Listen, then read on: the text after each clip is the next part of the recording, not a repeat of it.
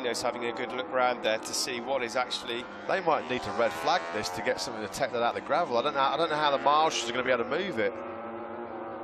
That is incredible. It's a rare sight just to see Valentino going down during testing, to be honest, but he has done a proper job on that. I don't know if that's the 16 or 17 frame, but what I do know is you're not going to do another lap on that one.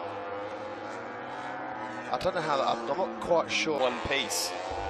Let's see if we can find it. Well, no, we've got the back end of it.